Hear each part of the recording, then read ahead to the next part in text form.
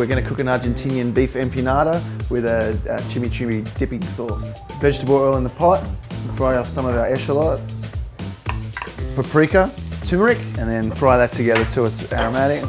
Then you add your beef mince to that and fry that off until golden.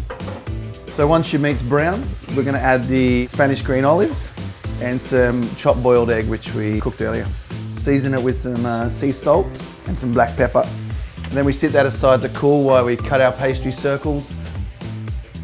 Take a bit of your mix, fold it over, and then we just want to crimp these edges up here so that they're all sealed up nice and tight inside there.